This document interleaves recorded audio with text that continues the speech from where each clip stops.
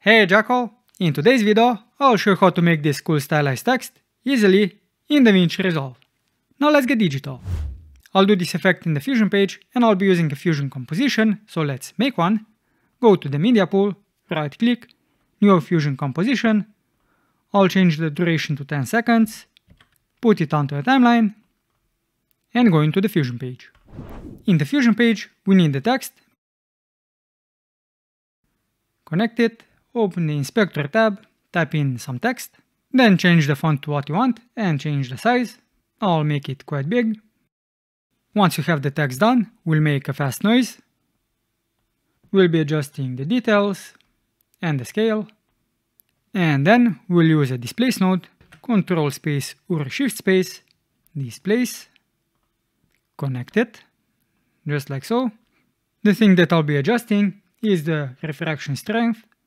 By default it goes from -2 to 2, but you can change this value.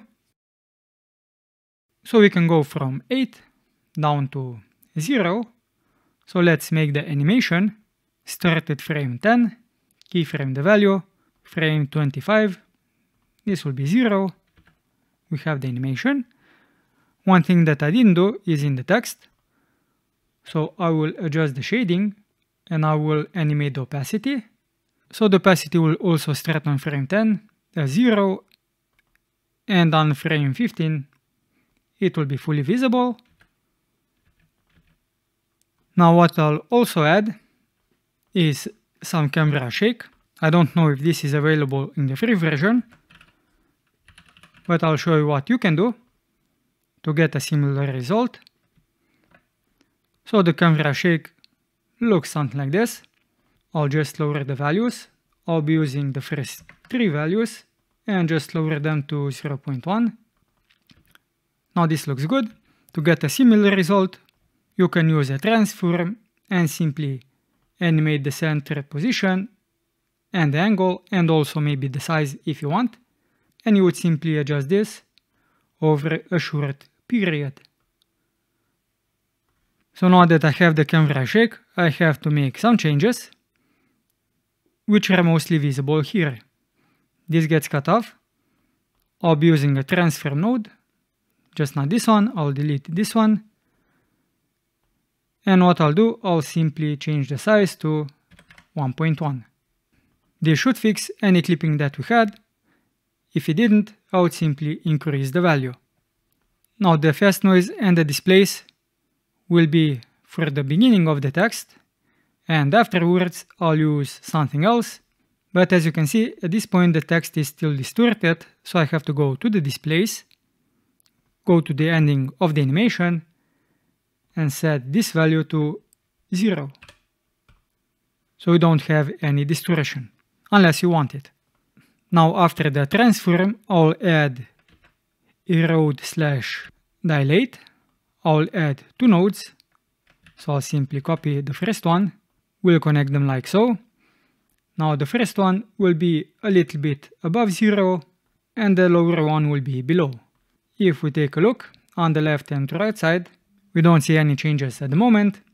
So I'll just change the filter. Instead of box, I'll use linear, but you can also use Gaussian.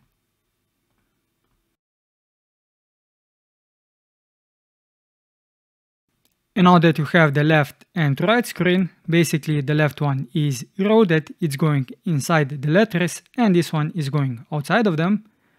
And now we just want to switch between these 2 nodes randomly. To do that, we'll use a dissolve node.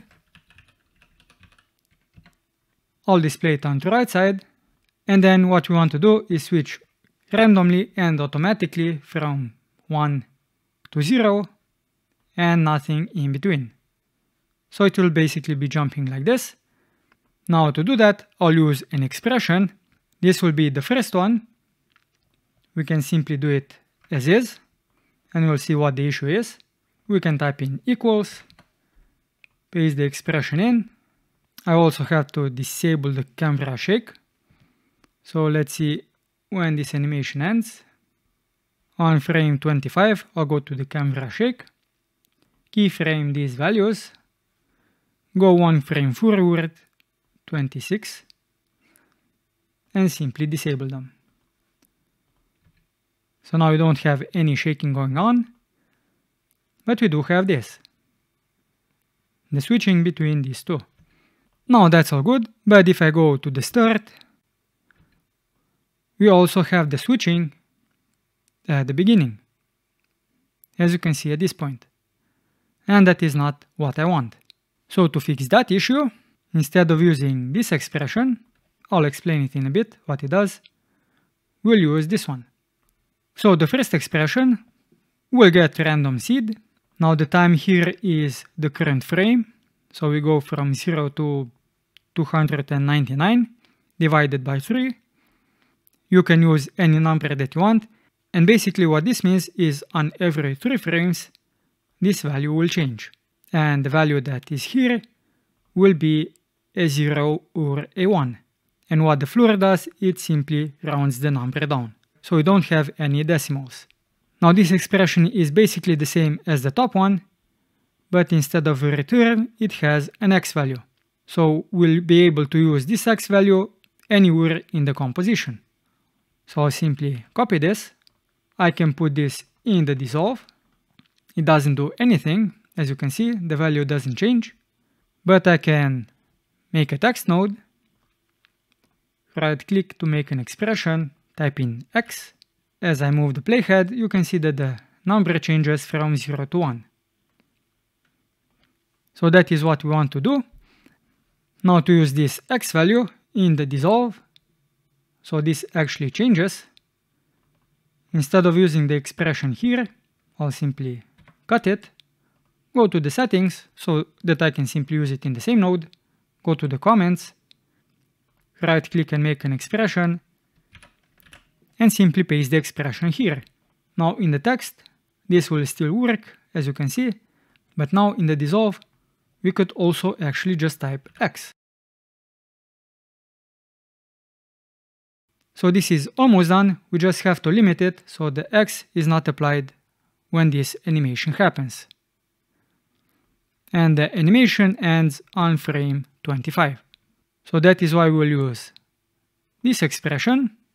So we have if the time, which is the current frame, if it is less than 25, which is when the animation ends, simply change this value to the frame of your ending animation. Then we have 1. This will depend on how these two arrow dilates are connected to the dissolve, otherwise it's x. And the x is this value that is being calculated. So I'll simply copy it, paste it into the dissolve,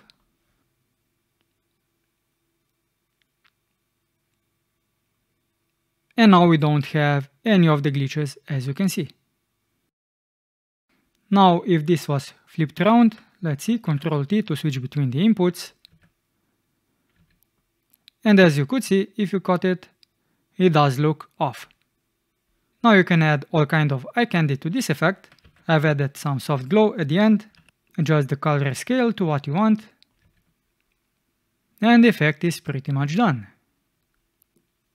And if you want, you can simply fade it at the end. So go to the text node again, shading, opacity,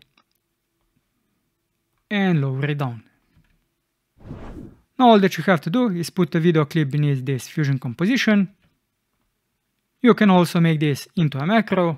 I have a ton of videos on how to do that, and I'll link one above, so you can see how to make a macro if you just want to put this effect on top of a clip. And that's it.